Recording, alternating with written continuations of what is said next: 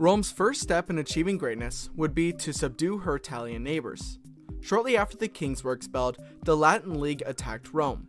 This conflict ended in a treaty known as the Fides Cassianum. This treaty required that Rome and the Latin League contribute equally to common defense, share some citizen rights, and equally divide the spoils of war, with Rome receiving half and the Latin League also receiving half. Due to this, Rome was on equal footing with the entirety of the Latin League. Rome was the de facto leader and had the sole ability of summoning the entire allied force. As Roman strength grew, Etruscan strength conversely declined. This left Rome with better leverage to influence and control the region. The Romans allied with people called the Hynursi, and this left the Equi and the Volsci cut off from one another. This allowed Rome to conquer both of these tribes, further solidifying local dominion. Veii, which was one of the wealthiest Etruscan cities, was defeated in 396 by Rome after Rome tunneled underneath their walls. What happens next is pretty comical, despite that in war people tend to, die. The Gauls were a group of people that lived in modern France and northern Italy. Usually, the Etruscans prevented Gallic tribes from invading central Italy. However, with the surge of Gauls pouring over the Alps and the Etruscans being severely weakened, there was minimal resistance against Gallic armies. In 390 BC, the Romans mustered a force and met invading Gallic forces at the river Allia, a few miles north of Rome. Romans were used to fighting in a Grecian style in a disciplined and organized phalanx. However, the Gauls simply swarmed and attacked the Roman force on all sides, thereby completely routing the Roman army. In Rome, most people fled the city. The Gauls tried to capture the Capitoline Hill, but they failed after sacred geese honked as the Gallic forces advanced. They plundered the city, and after being paid a huge ransom, the Gauls left and returned north. Rome was severely weakened by this attack. Latin tribes began to revolt, and the Etruscans, Equi, and Volsci all attacked Rome. However, Rome persevered through rebuilding their defenses, defeating their enemies, recapturing lost territory, and by settling affairs with the Latins. The next target of Roman expansion were the Samnites. They were fierce mountain tribes of south-central Italy. Due to mutual expansion and border tension, the Romans and Samnites went to war.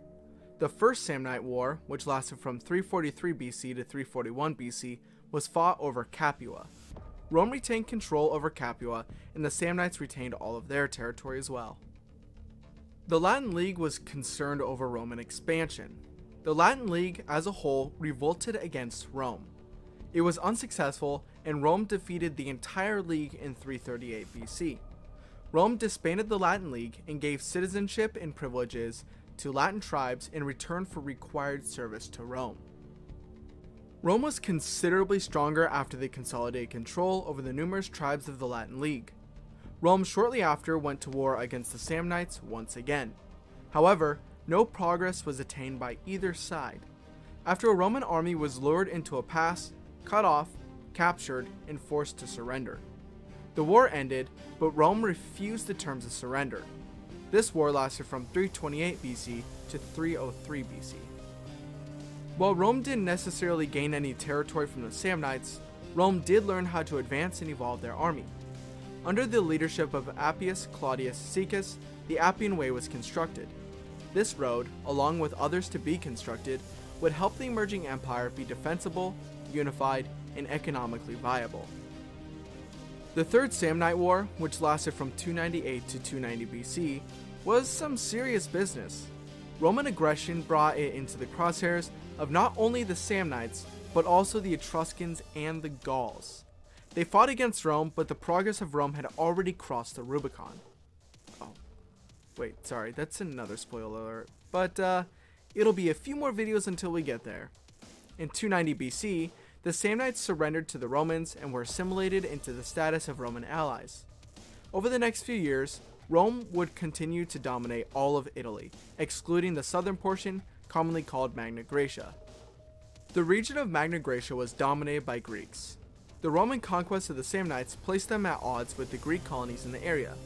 Eventually, the city of Tarentum attacked the Romans and called King Pyrrhus of Epirus to aid them. Pyrrhus was a relative of Alexander the Great, and he aimed to be another version of him. he joined the war against Rome. He showed up to Italy in 288 BC with 25,000 soldiers and 20 war elephants.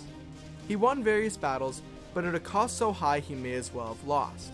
The term Pyrrhic victory originated from him and his wars in Italy. Pyrrhus was hoping for a massive uprising of Italian tribes against the Romans, but this never happened. As such, Pyrrhus eventually left Italy. Tarentum was left to its own, and it surrendered to Rome in 272 BC. Rome now had control over all of Italy. Rome had also captured Andronicus, a Greek slave, who introduced the Romans to Greek drama and epic by translating the Odyssey into Latin. As Horace, a Roman poet, put it, captive Greece captured its captor. With this, Rome solidified control over the entire Italian peninsula. This brought it closer into contact with a Mediterranean trading empire named Carthage. The two would fight a series of wars for status of master of the Mediterranean. But that's for next episode. Thank you so much for watching. If you enjoyed the video, please give it a like and subscribe to my channel. Next time, we will be discussing the Punic Wars.